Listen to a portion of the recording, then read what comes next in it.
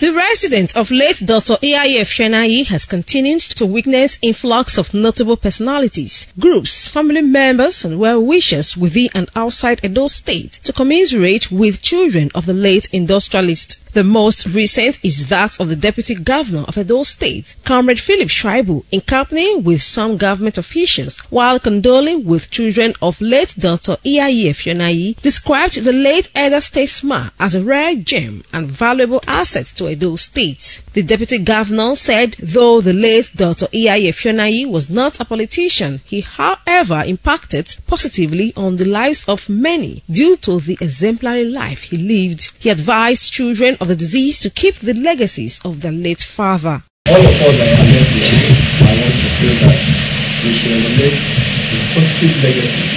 My brother, sister, and the family, I condole all of you and pray that his living will not only be blessed to us, but we will all grow from strength to strength. The family will be more united and they will prosper and grow in love.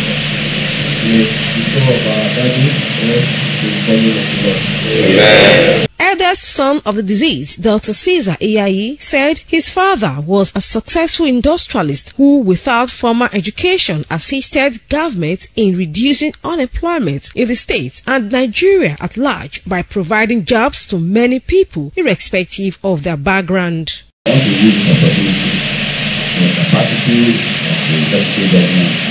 Let's see what we can do for ourselves. Right there in the local or in the beginning, I submit to you, we can make iron.